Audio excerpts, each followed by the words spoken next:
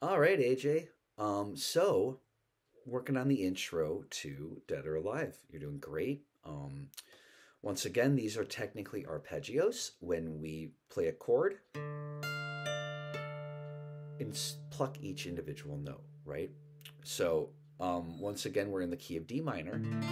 And how to play a regular old D minor is middle finger on 2 of your G, ring finger on 3 of your B, and pointer finger on 1 of your high E. All right, so that's an important formation in this. So we're going to take this formation and we're going to scooch it up to this where your pointer is on 13, right, of your high E.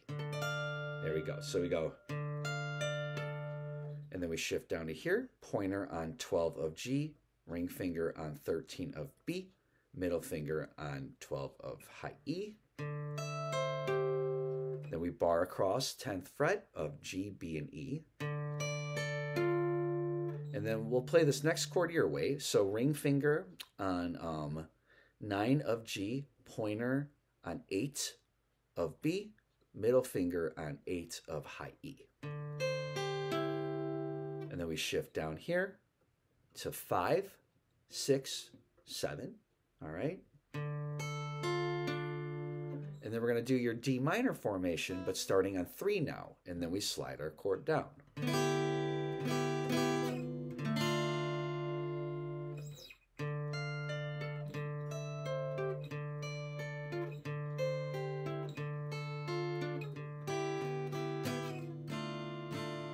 All right. And then part 2. We're going to go over to our A string. And we're going to go 0, 0, 3 over to D, 0, 3, 0. All right, with a bend. And then we're going to go over to basically a D major chord, except lift your middle finger up. Again.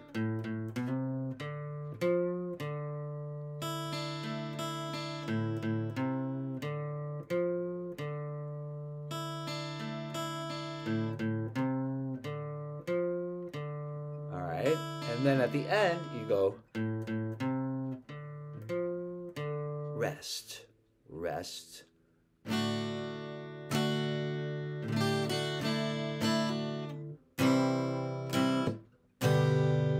right.